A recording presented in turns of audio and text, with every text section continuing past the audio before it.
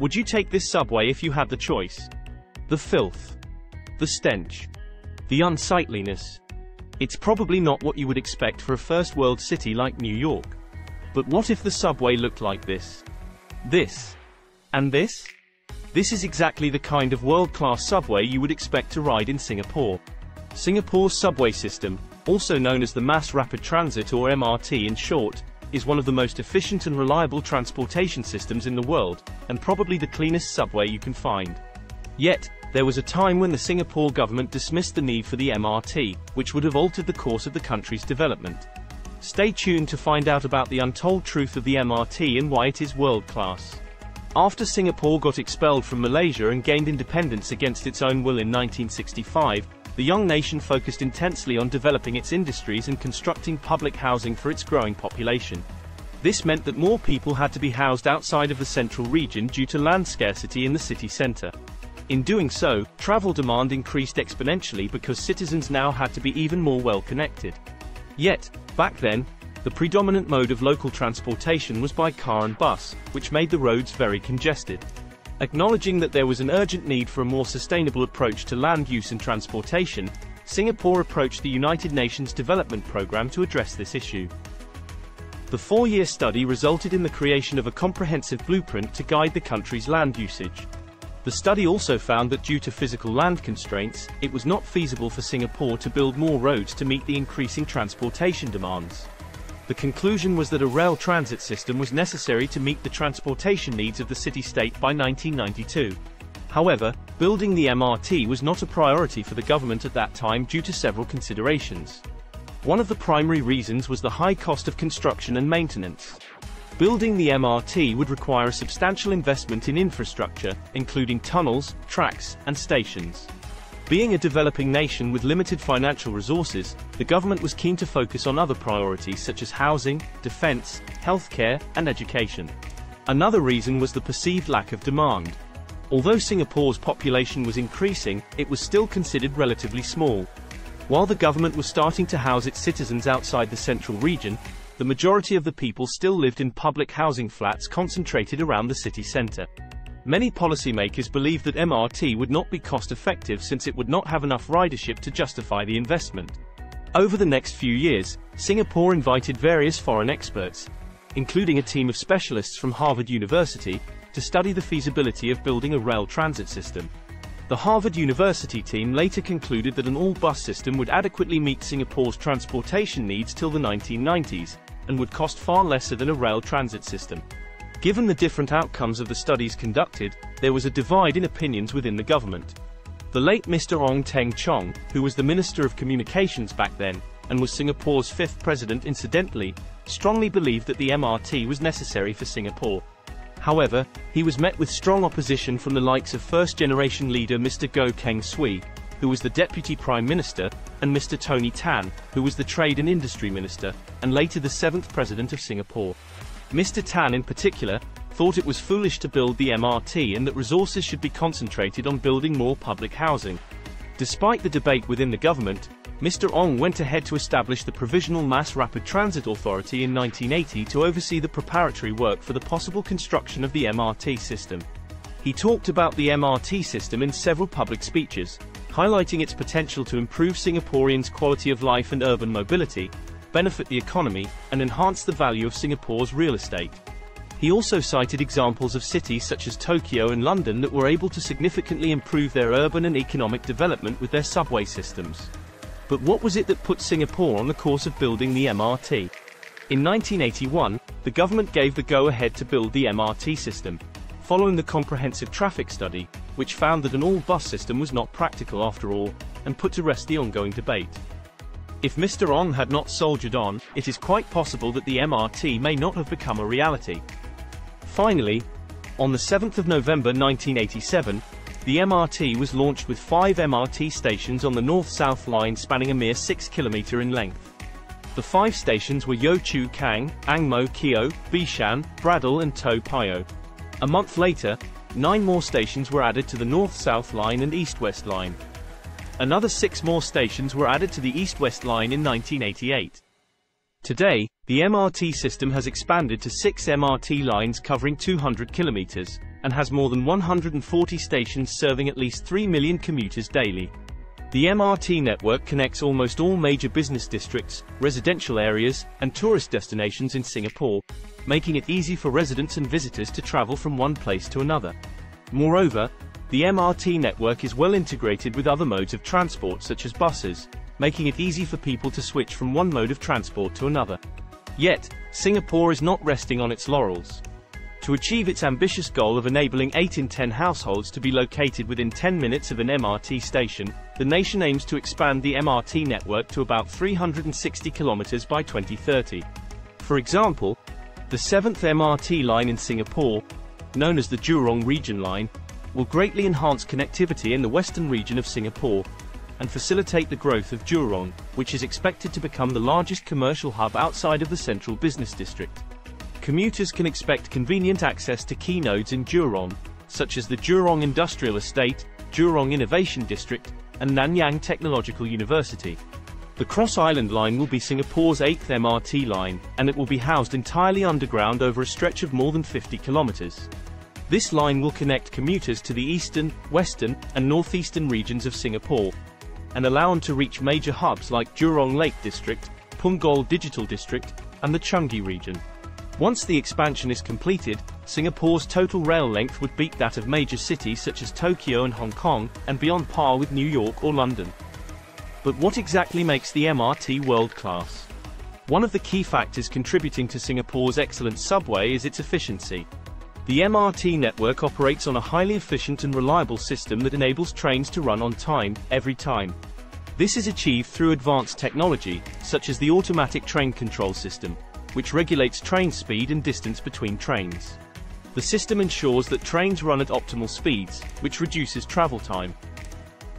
The MRT also has a highly reliable signaling system, which ensures that trains run on time, and passengers can rely on the MRT system to get them to their destinations in a timely manner. The trains run frequently, with an average wait time of just 2 to 3 minutes during peak hours. In contrast, New York's subway system, also known as the Metropolitan Transportation Authority, or MTA, has faced numerous challenges in recent years, including delays, service disruptions, and aging infrastructure.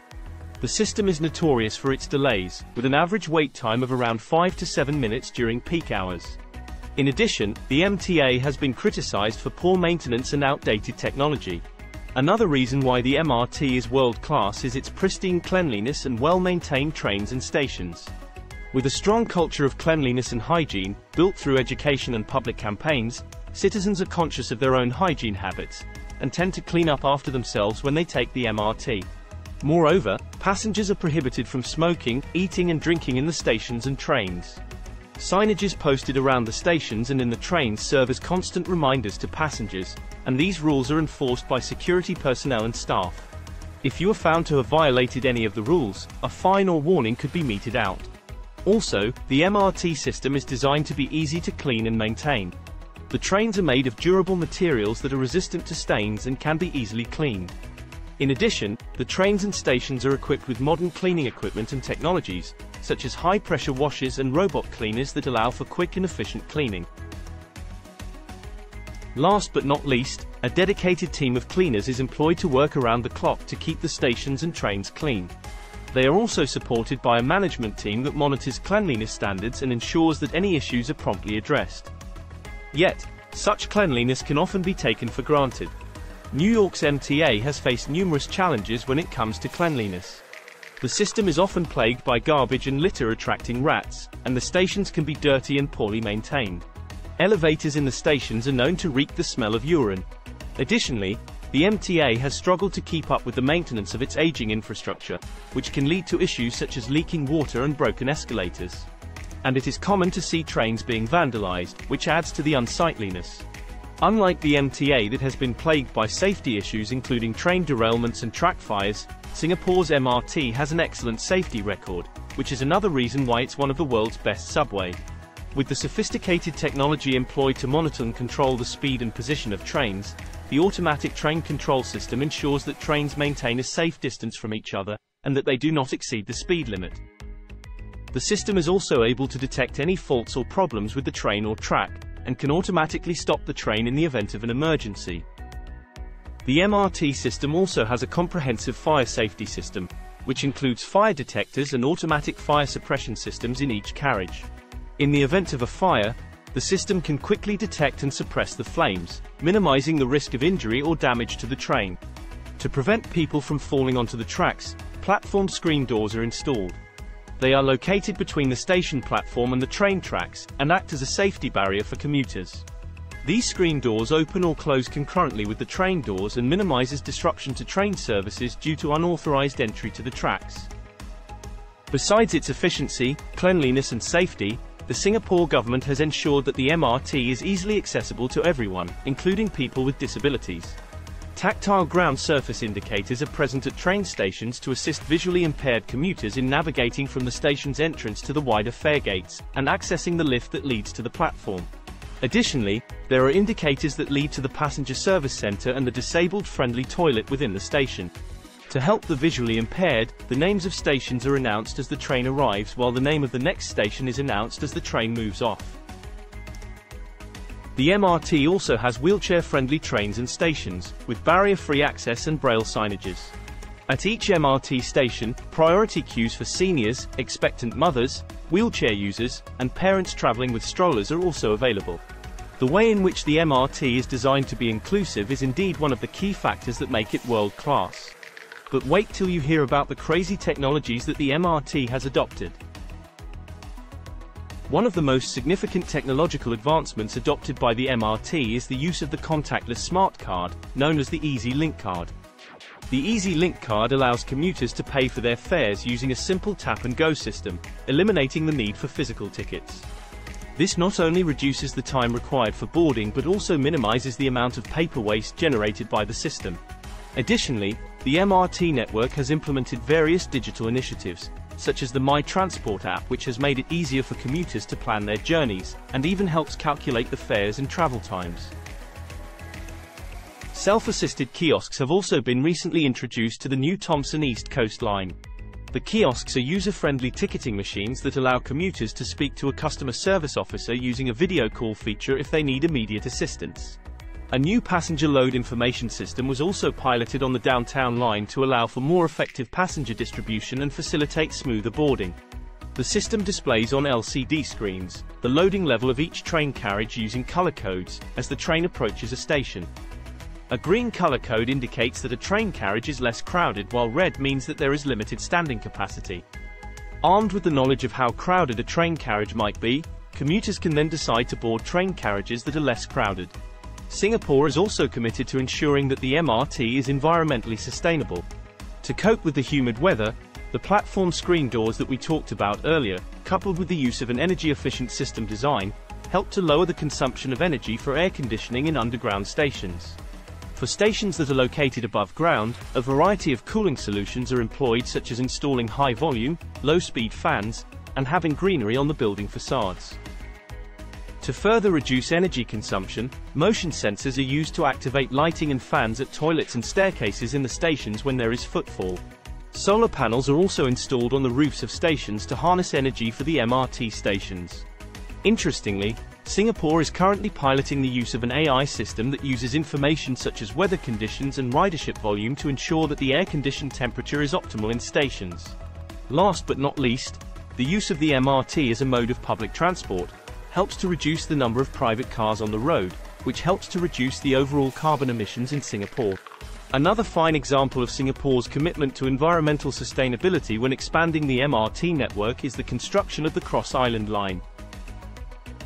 Being a fully underground network, extensive studies were conducted, and nature groups were consulted, to ensure that the construction of the tunnels would have minimal impact on the environment, and the flora and fauna in the Central Catchment Nature Reserve, where the tunnels will pass through. Inevitably, with some of the MRT lines in operation for more than 3 decades, commuters have in recent times experienced service disruptions due to equipment failure, software glitches, and even power outages.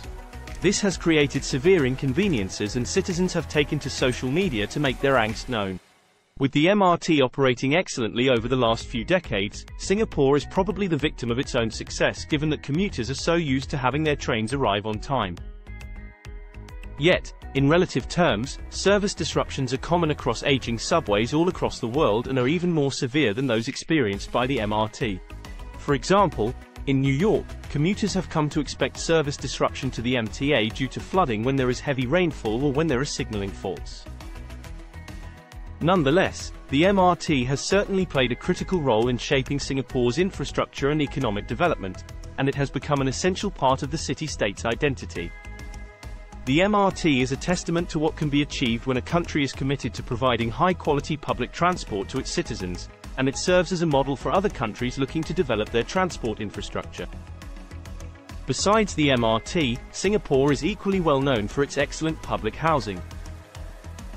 To find out why public housing is insanely well designed, check out the next video here.